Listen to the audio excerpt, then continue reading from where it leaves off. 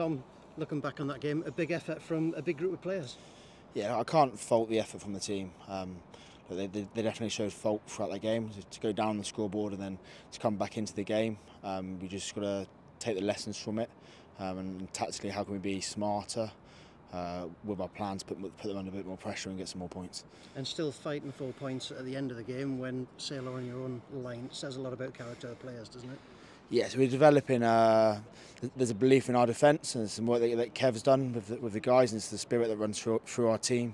And you're seeing that. I think the average age of the team today was 21, so you're seeing that run through our senior academy. That's great. There's not a lot of previous appearances at this level in that team, so those guys had to come together pretty quickly. Yeah, so Will Finley and Matt Smith have done loads of work for our senior academy in terms of upskilling them to get them ready for this opportunity. Then we had 3 guys come in from some of our partner clubs of Loughborough and Nottingham. So we had one training session together, and look, I think they showed the fight that this club's built on.